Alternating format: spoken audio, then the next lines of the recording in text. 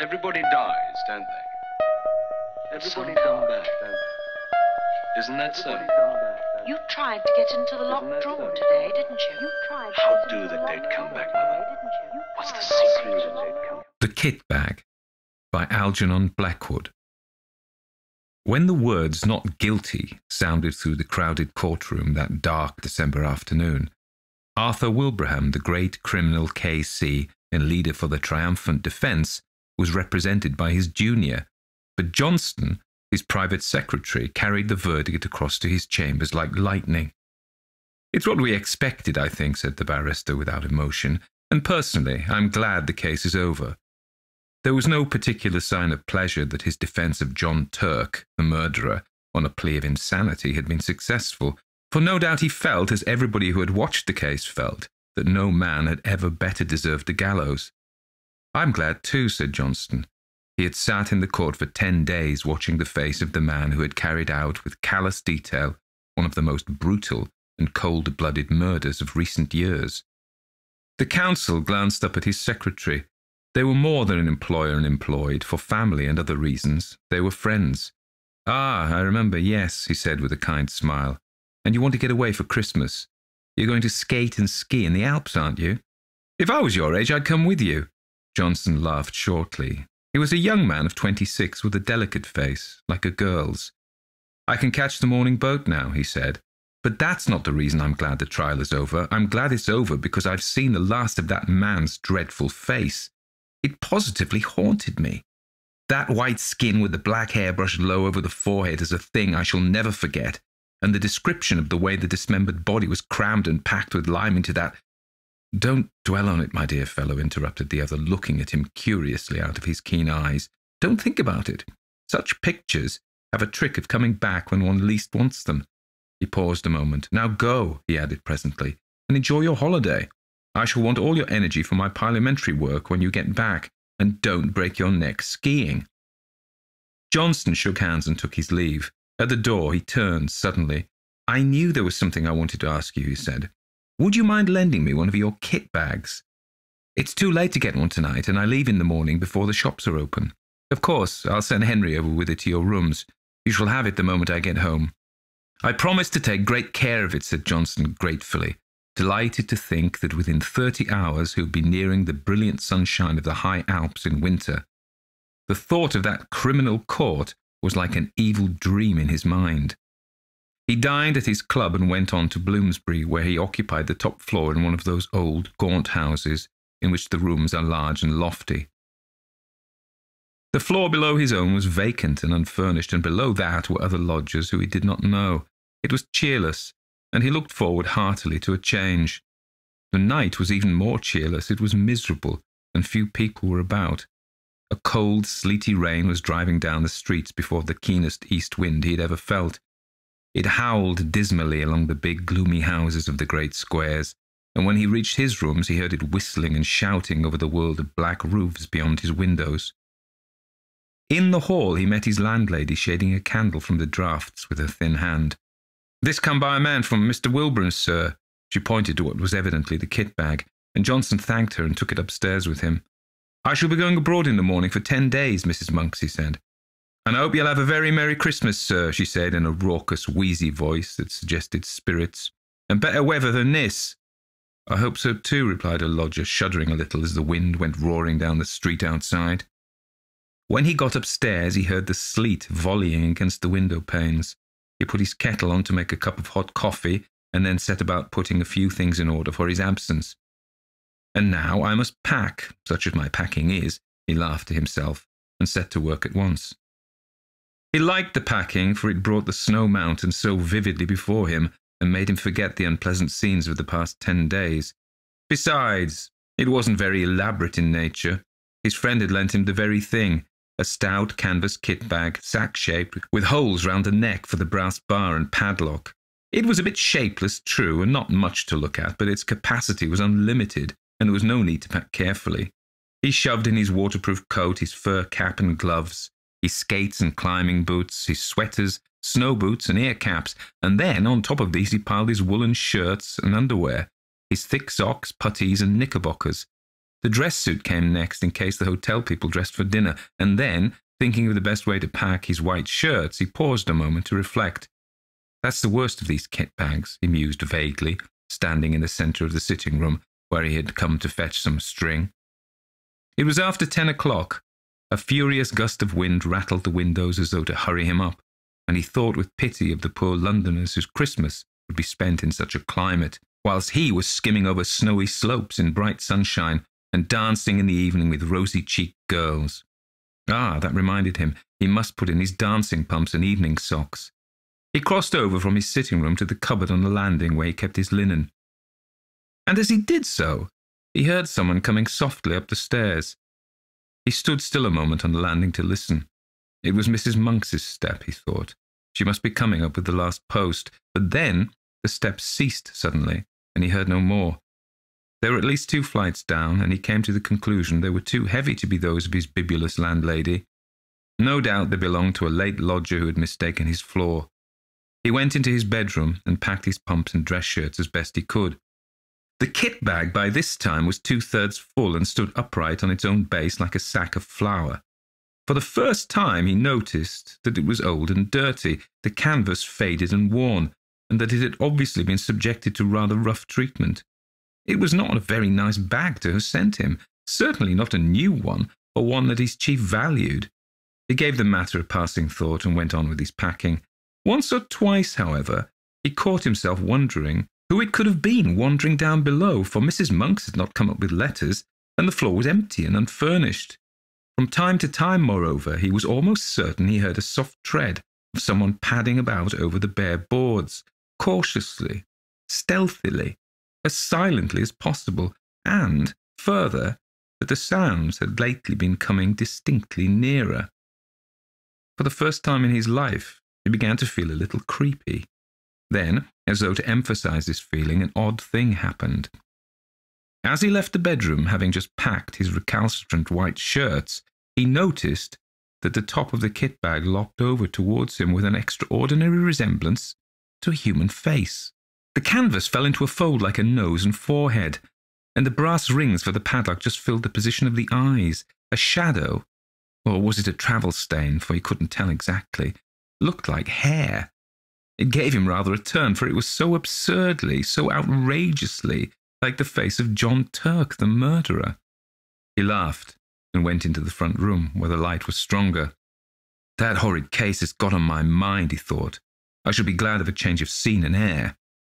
In the sitting room, however, he was not pleased to hear again that stealthy tread upon the stairs, and to realize that it was much closer than before, as well as unmistakably real.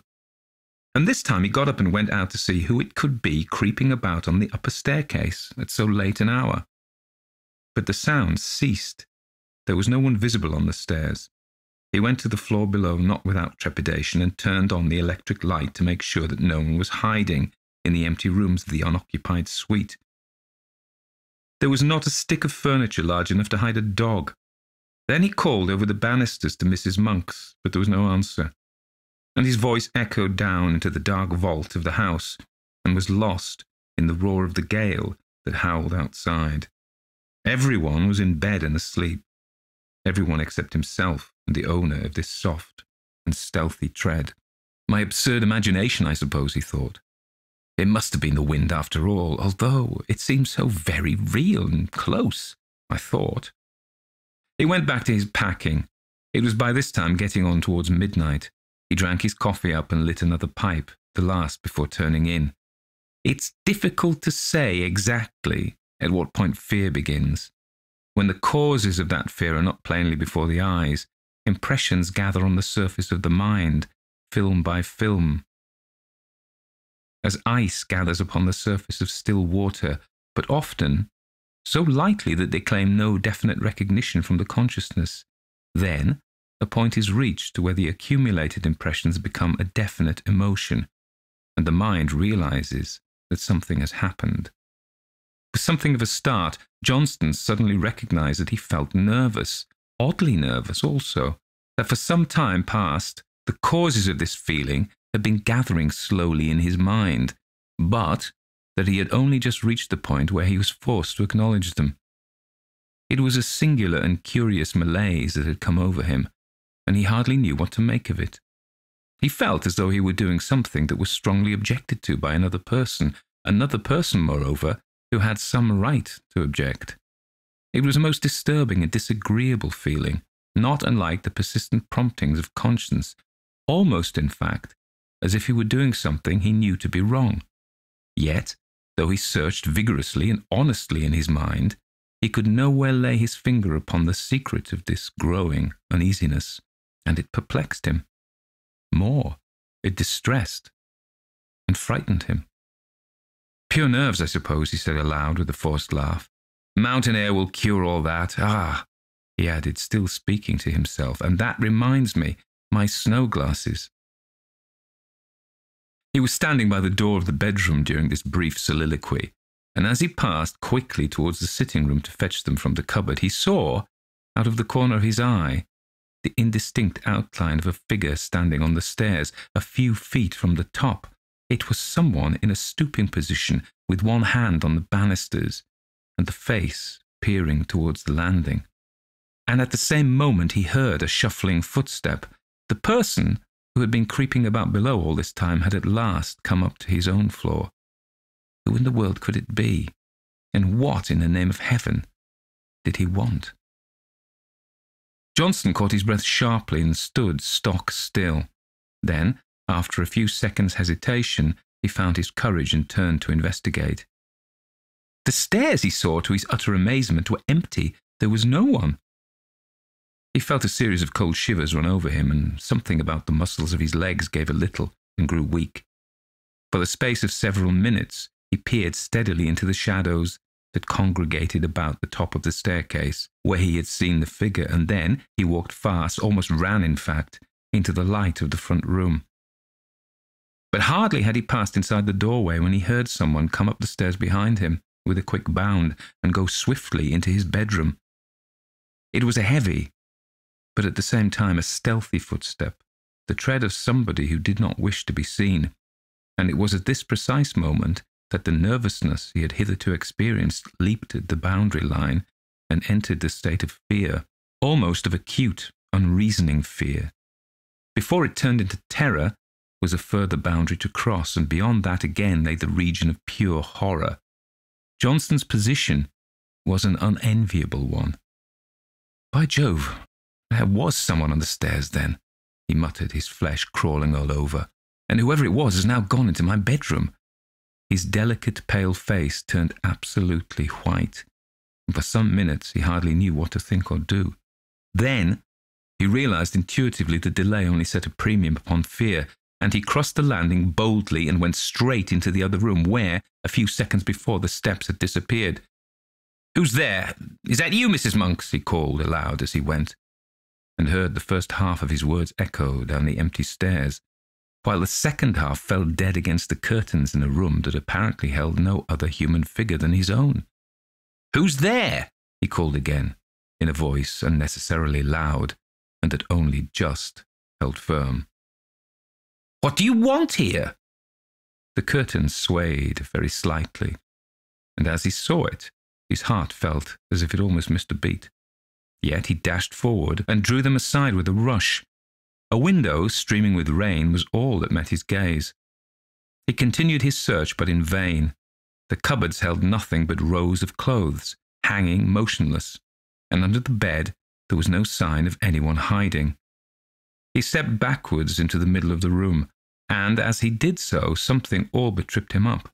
Turning with a sudden spring of alarm, he saw the kit bag. "Odd," he thought, "that's not where I left it." A few moments before, it had surely been on his right, between the bed and the bath. He didn't remember having moved it. It was very curious. What in the world was the matter with everything? Were all his senses gone queer?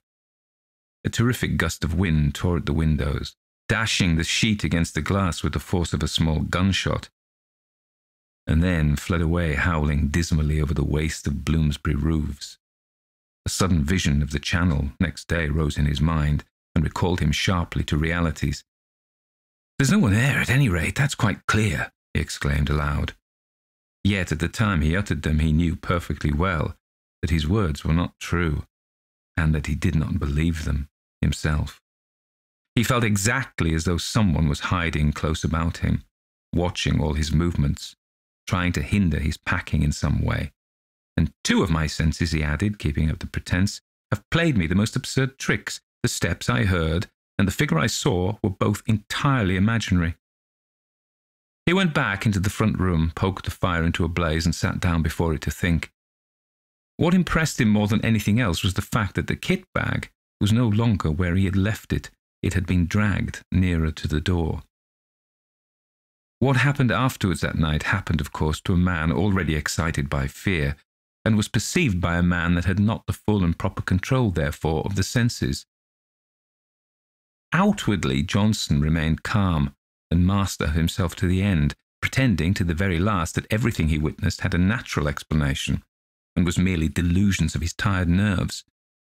But inwardly, in his very heart, he knew all along that someone had been hiding downstairs in the empty suite when he came in, that this person had watched his opportunity and then stealthily made his way up to the bedroom, and that all he saw and heard afterwards, from the moving of the kit bag to the other things this story is to tell, were caused directly by the presence of this invisible person. And it was here, just when he most desired to keep his mind and thoughts controlled, that the vivid pictures received day after day upon the mental plates exposed in the courtroom of the Old Bailey came strongly to light and developed themselves in the darkroom of his inner vision. Unpleasant, haunting memories have a way of coming to life again, just when the mind least desires them, in the silent watches of the night, on sleepless pillows, during the lonely hours spent by sick and dying beds. And so now, in the same way, Johnson saw nothing but the dreadful face of John Turk, the murderer, lowering at him from every corner of his mental field of vision. The white skin, the evil eyes, and the fringe of black hair low over the forehead, all the pictures of those 10 days in court, crowded back into his mind unbidden and very vivid. "This is all rubbish and nerves," he exclaimed at length, springing with sudden energy from his chair. "I shall finish my packing and go to bed. I'm overwrought, overtired. No doubt at this rate I shall hear steps and things all night." But his face was deadly white all the same. He snatched up his field glasses and walked across to the bedroom, humming a music hall song as he went, a trifle too loud to be natural, and the instant he crossed the threshold and stood within the room, something turned cold about his heart, and he felt that every hair upon his head stood up. The kit bag lay close in front of him, several feet nearer to the door than he had left it, and just over its crumpled top he saw a head and face slowly sinking down out of sight, as though someone were crouching behind it to hide. And at the same moment a sound like a long-drawn sigh was distinctly audible in the still air about him between the gusts of the storm outside. Johnson had more courage and willpower than the girlish indecision of his face indicated, but at first such a wave of terror came over him that for some seconds he could nothing but stand and stare. A violent trembling ran down his back and legs, and he was conscious of a foolish, almost a hysterical impulse to scream aloud. That sigh seemed in his very ear, and the air still quivered with it. It was unmistakably a human sigh. Who's there?" he said at length, finding his voice, but though he meant to speak with loud decision, the tones came out instead in a faint whisper, for he had partly lost the control of his tongue and lips. He stepped forward so that he could see all round and over the kit bag. Of course there was nothing there, nothing but the faded carpet and the bulging canvas sides. He put out his hands and threw open the mouth of the sack where it had fallen over, being only 3 parts full, and then he saw for the first time that round the inside, some 6 inches from the top, there ran a broad smear of dull crimson. It was an old and faded blood-stain. He uttered a scream and drew back his hands as if they had been burnt. At the same moment, the kit bag gave a faint but unmistakable lurch forward towards the door. Johnson collapsed backward, searching with his hands for the support of something solid, and the door, being further behind him than he realized, received his weight just in time to prevent his falling, and shut to with a resounding bang. At the same moment, the swinging of his left arm accidentally touched the electric switch, and the light in the room went out. It was an awkward and disagreeable predicament, and if Johnson had not been possessed of real pluck, he might have done all manner of foolish things. As it was, however, he pulled himself together and groped furiously for the little brass knob to turn the light on again. But the rapid closing of the door had set the coats hanging on it a-swinging, and his fingers became entangled in the confusion of sleeves and pockets, so that it was some moments before he found the switch. And in those few moments of bewilderment and terror, two things happened, sent him beyond recall over the boundary into the region of genuine horror. He distinctly heard the kit bag shuffling heavily across the floor in jerks, and close in front of his face sounded once again the sigh of a human being. In his anguished efforts to find the brass button on the wall, he nearly scraped the nails from his fingers, but even then, in those frenzied moments of alarm, so swift and alert are the impressions of a man keyed up by vivid emotion, he had time to realize that he dreaded the return of the light, and that it might be better for him to stay hidden in the merciful screen of darkness. It was but the impulse of a moment, however, and before he had time to act upon it, he had yielded automatically to the original desire, and the room was flooded again with light. But the second instinct had been right. It would have been better for him to have stayed in the shelter of the kind darkness. For there, close before him, bending over the half-packed kit bag, clear as life in the merciless glare of the electric light, stood the figure of John Turk, the murderer. Not 3 feet from him the man stood, the fringe of black hair marked plainly against the pallor of the forehead, the whole horrible presentiment of the scoundrel, as vivid as he had seen him day after day in the Old Bailey, when he stood there in the dock, cynical and callous, under the very shadow of the gallows.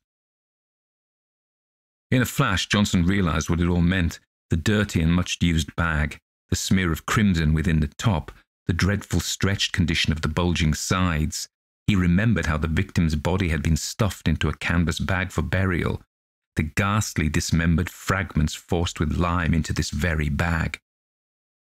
And the bag itself produced as evidence. It all came back to him as clear as day. Very softly and stealthily his hand groped behind him for the handle of the door, but before he could actually turn it, the very thing that he most of all dreaded came about, and John Turk lifted his devil's face and looked at him. At the same moment, that heavy sigh passed through the air of the room, formulated somehow into words. "It's my bag, and I want it."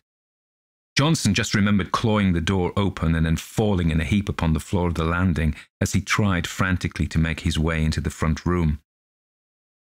He remained unconscious for a long time, and it was still dark when he opened his eyes and realized that he was lying stiff and bruised on the cold boards.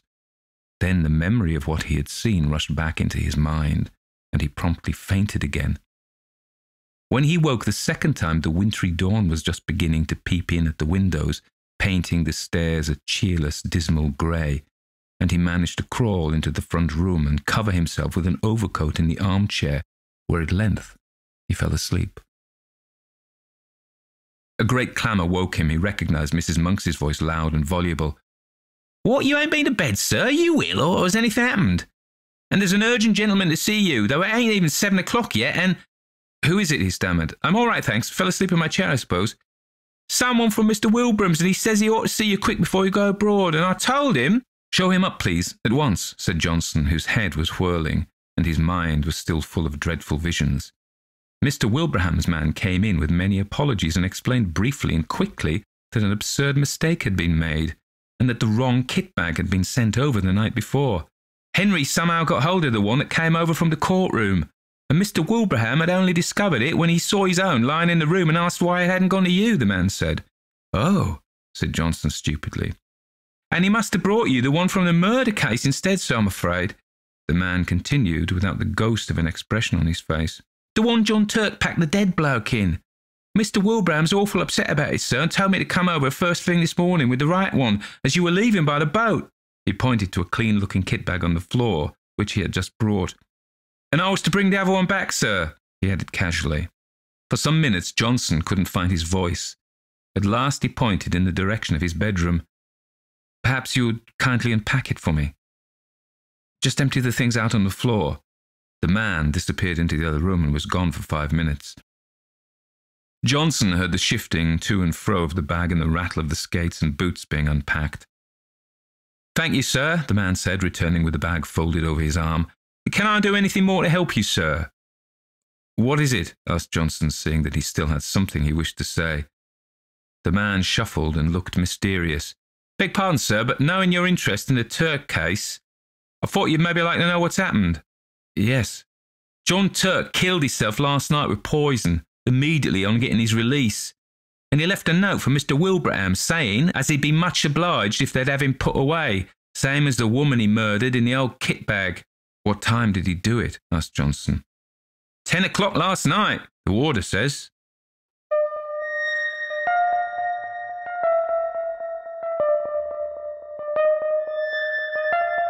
Everybody dies, don't they? Everybody come back, don't they? The first thing to say, of course, is, do you know what a kit bag is? I think it's a dated concept. I remember when I was younger, I was in the Air Force cadets, and I was later in what we used to call the Territorial Army. And in those days, we had kit bags, which was a canvas bag that you put everything in, and it has a rope pull. I think the US Navy have them as well. I'm sure I've seen them on movies. But duffel bags, they call them. Apparently also called gym bag or sea bag. I've never heard them call that, but I can understand. Sea bag maybe for the Navy. Anyway, that's what it is. So in these days, when we have our fantastic suitcases made of plexiglass or whatever, carbon fibre or whatever they're made of, but in those days, you just put everything you had, including your skates, as Johnson does, and everything else into your kit bag, and off you went to the Alps for a lovely time. So, of course, this is the kit bag written by Algernon Blackwood. Algernon Blackwood was a very famous English writer, very influential, very prolific. He wrote a lot of stories and was very highly regarded. Because, they say you need to do, 100,000 hours of anything to get good at it. I must be doing that with my writing by now. I've written a lot of stuff, but you can be the judge whether I'm any good. If you check out my stories on Amazon or elsewhere. Did you notice that subtle plug there?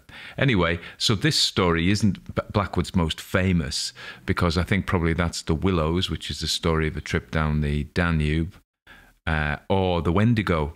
Those are probably his two most famous stories of many, many stories.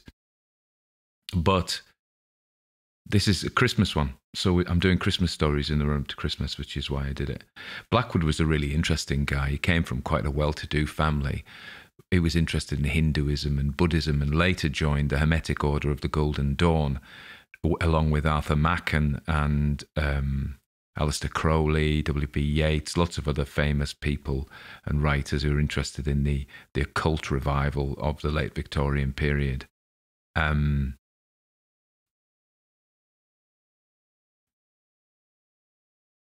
Maybe that was why he ended up writing stories about the supernatural. I don't know. The story itself is pretty simple.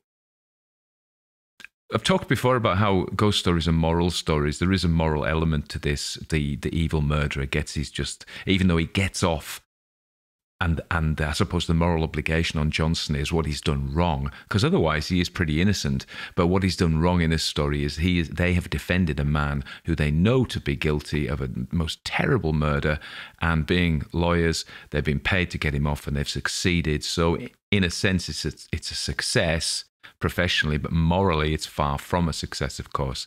So Johnson is feeling, even if he doesn't acknowledge it, he's disquieted by the guilt. So he is visited by the spectre of his guilt in the form of the murderer. I suppose that's the moral aspect of this, although you might say that otherwise, poor old Johnson's just a guy doing his job and looking forward to a lovely holiday. And I was quite envious of that, going up to the Alps with all the sparkling snow and the blue sky and all those fondues and white Swiss don't grow wine. Yeah, they probably do grow wine, but I don't know. Those kind of white wines that you get with a bit of schnapps and dancing with red-cheeked young girls. I wouldn't do that because obviously I'm happily in a relationship. But Johnson was looking forward to it. The other really good thing about this is the way that he ratchets up the tension. He's very good at it, and it's sort of, here you hear these things, you see these things, we're a bit scared. Phew, it's just imagination. Oh no, it's not. You know, and he comes and goes, and he plays with your emotions like that. So a sweet story, not too long, with a Christmas theme. Next week, I've already recorded another one, a Christmas one. I've got 2 more Christmas ones. Before I think I'm probably going to do Charles Dickens. Why not? You know, I can do what I want. So if you like, we've had some lovely reviews from Anonymous, 5-star on Stitcher, and we had another Anonymous 5-star on Apple. So this is all great, and I love it, and it makes me really happy that you're enjoying what I'm doing. If you wanted to buy me a cup of coffee, there's a thing called Ko-fi or Coffee, and you can, I think it's $2 or $3, that's grand, and I'll keep doing it. Share it, review it if you can. Just put a rating. Tell your friends about the podcast, and let's grow and grow and grow. Anyway, I'll see you next week. It's not Christmas yet, although it's very cold here. Minus 7 degrees centigrade it was this morning, which is cold for us because we're right by the Irish Sea, so it's usually warm. But it's pleasant because it's sparkling. It's lovely. People are starting to put the Christmas trees up. I was in London, actually, and I went to see Ghost Stories, the play, and then realised I'd seen it about 10 years ago, but it was still good. A lot of jump scare, but if you want to go and see it, I would recommend it. It was fun. And then I went to see Hawkwind at the Royal Albert Hall, which was great. Had a lovely walk down the river. We weren't in London when there was that terrorist thing. We were pretty close to where it was. Again, it's beyond belief that the tragic fate of the people, innocent people, is beyond belief. And on that somber note, I'll see you next week. Okay.